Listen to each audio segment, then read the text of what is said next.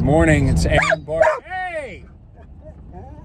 Good morning, it's Aaron Barton with Barton Outfitters, and today, in this video, we are going to give you a behind-the-scenes look at a day in the life of a quail guide at a hunting preserve in Mississippi. Follow along as you see how much fun. Whoa! We get bad. As you can tell, the dog is excited. He's always excited. Hey! He knows where we're going. A little bit I'll fuel the flames by saying things like, you want to find the birds? Hey, you want to find them?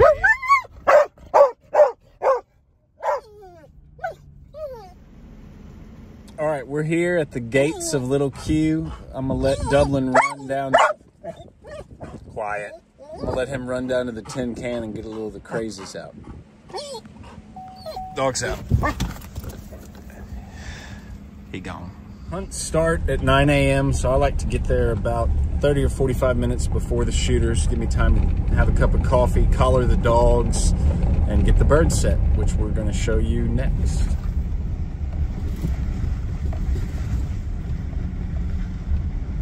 Prior to this season, we had cedars and scrub pines all along the edge of this road, but as you can see, it's been mulched up.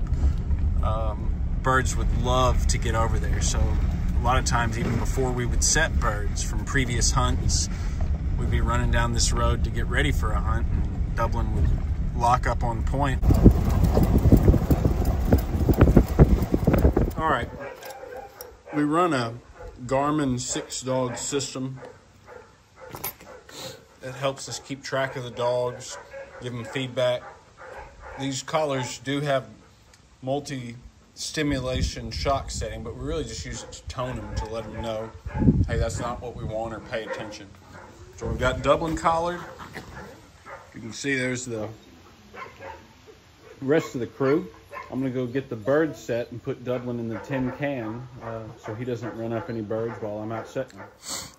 This is the tin can. It serves as the meeting point for the hunts. It's also the accommodations for Little Q. As you can see, we've got a pool table, living room, flat screen TVs, and then a couple of bedrooms with bunk beds, full kitchen, and full bath. So we're gonna put Dublin in the bathroom and grab ourselves a cup of coffee and get rolling. Our chariot to the field, to work, and to the hunt. What is this, a Ranger? Yeah, Ranger 1000 single overhead cam. Don't know what that means.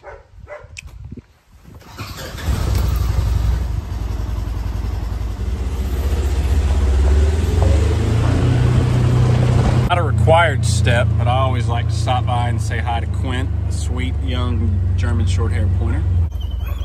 He usually likes it too. Hey, baby boy, what are you doing, man? What are you doing, you sweet old boy? You old dog. So we caught the birds this morning. Josh caught the birds out of the holding flight pen, and now they're in this bird box, so we're gonna catch them. Always wear gloves when handling any sort of agricultural animals. Just good common sense PPE. Reach in here, grab the quail, okay, put it in the vizier.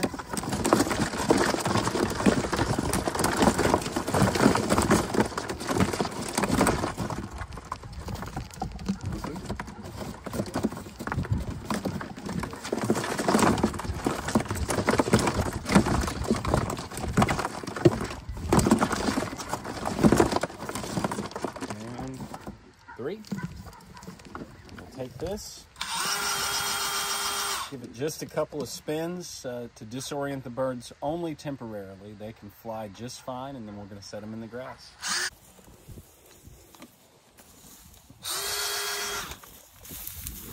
We usually hollow out a little portion of the grass just to give them some overhead cover.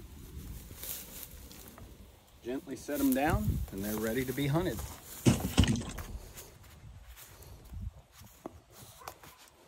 Repeat the process of setting coveys, generally equal to or maybe 1 or 2 exceeding the number of shooters until the birds are exhausted.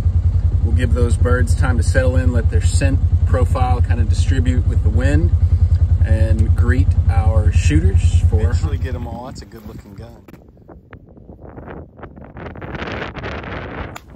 Ready, fellas?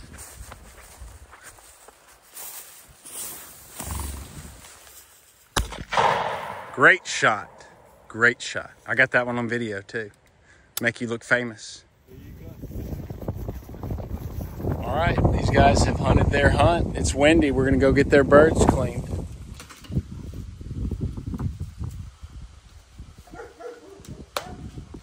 While each day is different, they all kind of follow that same pattern for on-site hunts. It's not glamorous, but it allows us to continue a tradition of hunting over working dogs. It lets folks that don't have access to wild birds stay in the game, helps us introduce new hunters, and it's something I'm proud to be a part of. We hope you enjoyed this behind-the-scenes look at a day in the life of a quail guide, and let us know in the comments below if you'd like to see any more behind-the-scenes stuff from what we've got going on here at Barton Outfitters. Thank you for spending your time with us. We appreciate you. See you next time.